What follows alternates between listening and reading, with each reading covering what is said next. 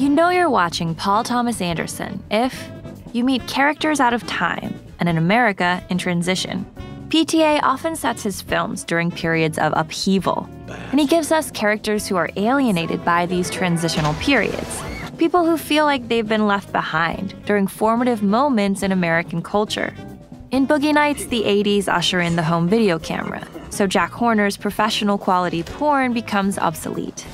Goodbye, 1979. Hello, 1980. Inherent Vice's Doc Sportello is still a hippie in the 70s, when it's no longer fashionable to be one. Everything's gone from groovy to where you at, man, suggesting a high level of fear or discomfort with the way things are headed. The Master's Freddie Quell is a World War II vet who feels like his country has moved on without him. So Anderson's films show us growing pains, both communal and personal, to reveal deeper insights about how our culture has been formed. It's a sneaky period piece. Many of Anderson's films are period films, but we don't notice this too much. They aren't what we tend to think of when we think period piece. He chooses very specific slices of time and space, ones that haven't actually been extensively visited or dramatized on screen. And maybe the biggest reason his films don't feel typically period is the music. His later films like The Master, There Will Be Blood, Inherent Vice, and Phantom Thread feature avant-garde tracks by Radiohead's Jonny Greenwood. So the music gives the vision a modern or out-of-time feel. We get expressive, syncopated scores that give us a window into the inner turmoil Anderson's characters are feeling.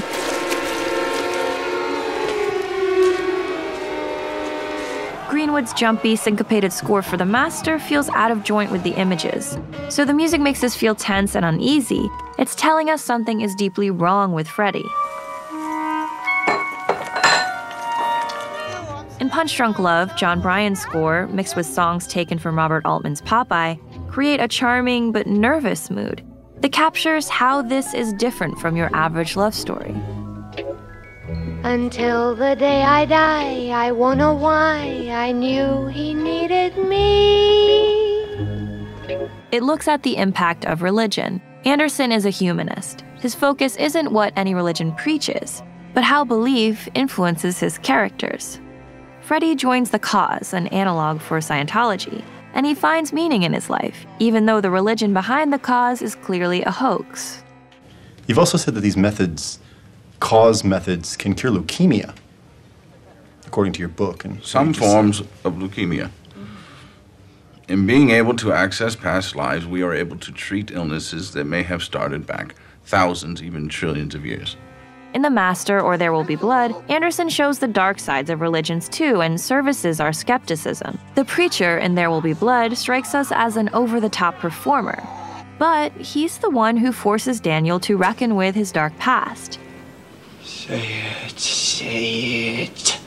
I abandoned my child. Say it louder, say it louder. I've abandoned my child! So Anderson seems to be saying that belief, whether based in fact or fiction, can help people transcend a more basic existence. Man is not an animal. We are not a part of the animal kingdom. And even if the rituals may be artificial or phony, truth can still emerge. There's a dynamic camera. PTA likes to have his camera moving in most of his shots. We can see his flair for showy camera movements, especially in his earlier films. Take the iconic opening of Boogie Nights, and this quick dolly in from Magnolia. It's full of frantic energy that draws attention to itself. In his later work, we get a more deliberate, subtle moving camera. So compare that shot from Magnolia to this dolly in from 2014's Inherent Vice. It's much slower and contemplative. PTA now seems more focused on composition and movement within the frame. And of course, Anderson is known for his visual prowess. His movies look like oil paintings. PTA is known for his extensive knowledge of the technical side of cinematography. A running theme in Anderson's stories is that human connection is the one thing that helps us rise to a higher level of existence. Fame or financial success are unfulfilling distractions. Anderson rejects the rugged individualism that's celebrated in many classic American films. In There Will Be Blood, we see what happens when individualism goes unchecked. Daniel's greed and obsession prevent him from caring for his adopted son. In the end, PTA's films champion compassion and human bonds, and his films often give us a surrogate family. Anderson's ensemble casts show the dynamics of surrogate families in all their love and weirdness. Makeshift families give the characters purpose and belonging. By the end of the movie, they tend to fracture or deteriorate, but PTA tells us that there has been value in that connection. And in a lot of his stories, the goal seems to be accepting ourselves. Anderson's characters often lie about who they are, especially to themselves. In Magnolia, Frank T.J. Mackey tries to forget a painful past by lying about his father's death and about going to college at Berkeley. See, I had some trouble locating your school records at UCLA and Berkeley. And your name changed. Why would you lie, Frank? In The Master, Lancaster asks a series of rapid-fire questions, and Freddy lies at first, but the truth pours out of him uncontrollably. Where's your father? Dead. How did he die? Drunk. Where's your mother?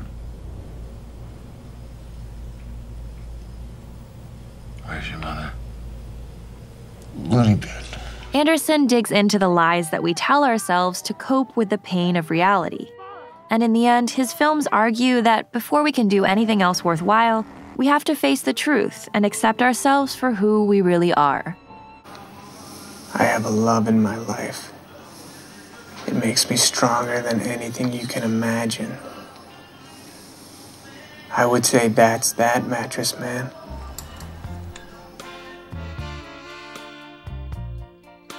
Thanks for watching, and if you like our videos, please consider supporting us on Patreon. Just click this link here. We spend a lot of time making these videos, and every little bit helps. And of course, the very best thing you can do is subscribe to our channel to get access to all of our latest videos.